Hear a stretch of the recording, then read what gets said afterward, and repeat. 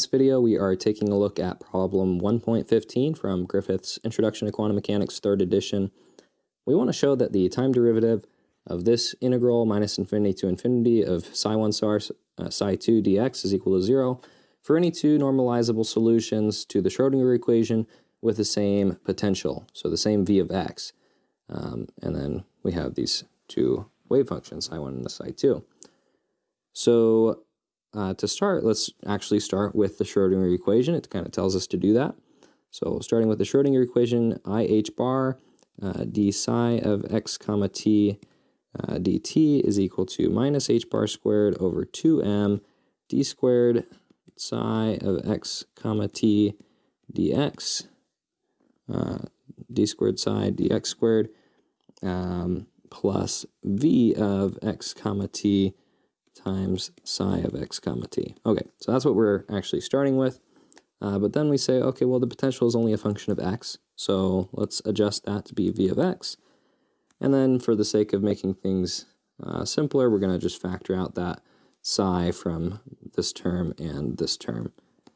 And so we have IH bar d psi of x comma t dt is equal to, open the bracket, minus h bar squared over 2m d squared psi dx squared. I dropped my arguments there because I'm getting lazy, and also I shouldn't have written psi because we're factoring it out.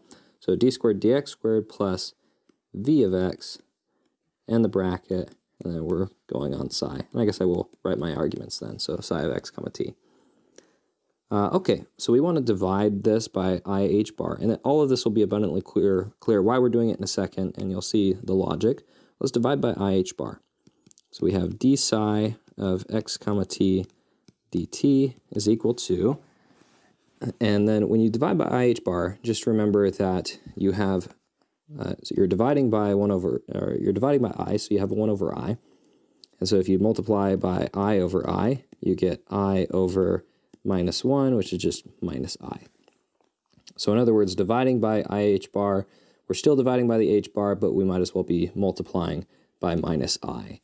And so just try to get quick when you do that, and you'll do your algebra quicker. So we have IH bar over 2m d squared by dx squared minus I over h bar v of x, all on psi of x comma t.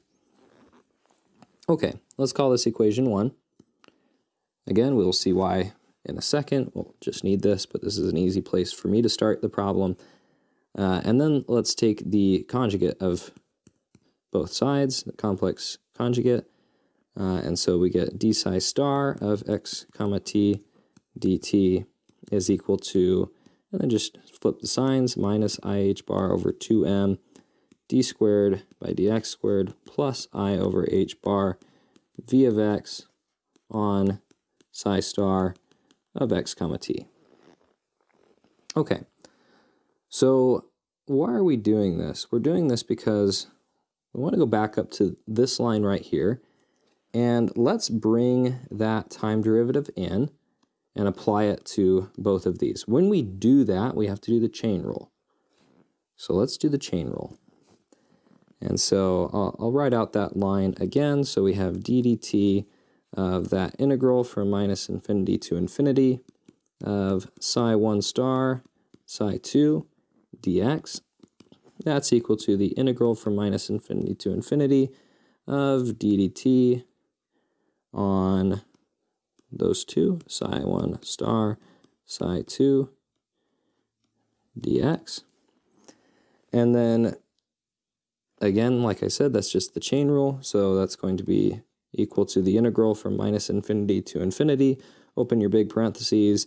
We'll do d psi1 star by dt times psi2 plus psi1 star, leave it alone now, this is the chain rule, d psi2 by dt.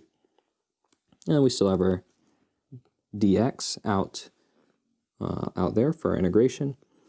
And this is why we got these two things, 1 and 2, so we can plug in, let's see, plug in 2 right here, and then we'll plug in 1 over here. Okay, so plugging those in, I'm just going to write out this line, and you can check it and check my steps here. So we have integral minus infinity to infinity, and then open parentheses, open your bracket, minus IH bar over 2m d squared psi 1 star by dx squared plus I over h bar v of x times psi 1 star, and then we have psi 2 on the outside, and then we're going to add to that psi 1 star on the front, open another bracket, and that's basically the same thing. We're just inserting 1 now, IH bar over 2m, d squared psi 2, sorry, not psi squared, d squared psi 2, dx squared, minus I over h bar times v of x times psi 2. And close the bracket, close the parentheses, and then we have dx. Okay, let's look at these. This first term here and the third term here, those don't help us very much yet. But this positive I over h bar times v times psi 1 star times psi 2 on the outside, don't forget the psi 2, is the same thing, or it subtracts with this minus I over h bar v, psi 1 star comes in, and then we have psi 2, and so those are the same term. So let's just cancel those. Same term, opposite signs, obviously, so that we can cancel them.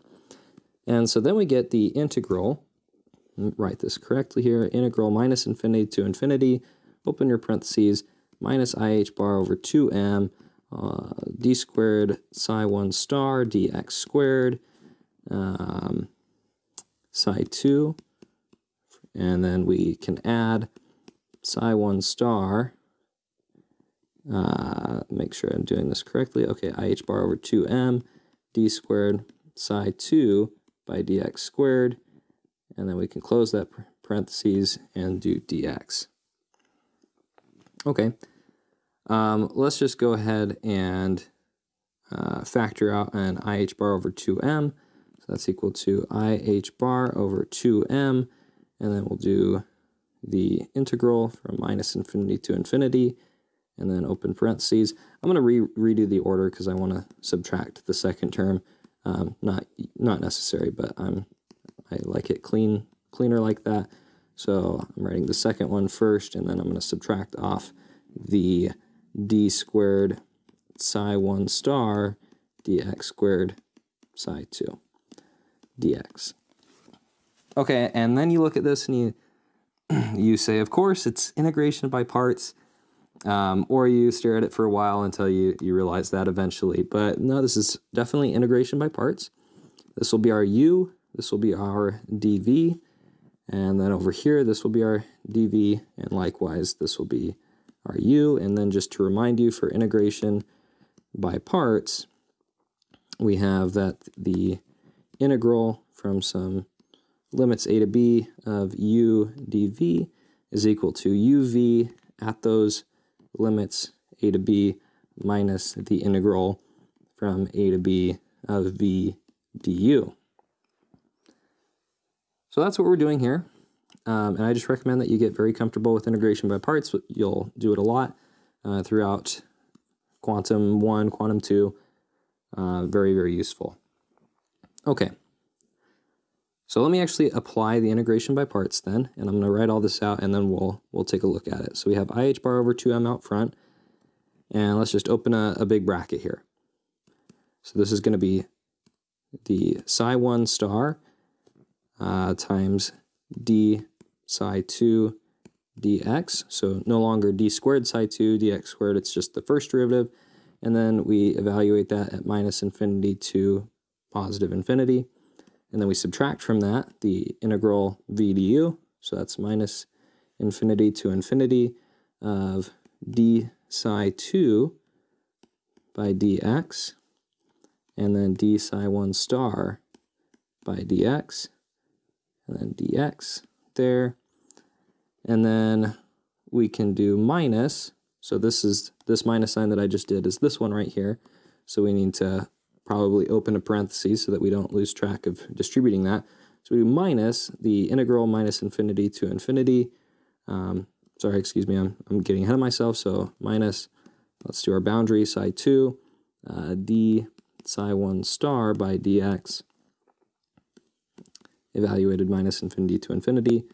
And then another minus sign, this is our minus v to u term, integral minus infinity to infinity, and then we just have d psi 1 star by dx, and then d psi 2 by dx, and then another dx, close parentheses there, and then close your bracket from out front. Okay, and then we can say that this term is equal to 0. Why can we say it's 0? Well, when you plug in infinity and minus infinity, the wave function has to go to 0. It's normalizable. And so it's a normalizable function, which means, you know, it's got to go, you know, to infinity, or it's got to go to 0 as it goes to minus infinity, then does something in the middle, and it's going to go to 0 again as it goes to positive infinity. So that's just a very, very rough sketch, but that's what we're doing here. And so this is likewise going to equal 0. Okay. And then you see that we have a minus, so IH bar over 2, let's keep that out front. We have a minus this term, and then minus a negative means we're adding this term. And it's the same term. And so we have minus the term plus the term, so we have IH bar over 2m times 0 is equal to 0. And so thus, we see that the time derivative of that integral minus infinity to infinity of psi 1 star psi 2 dx is equal to 0 if they have the same potential v of x.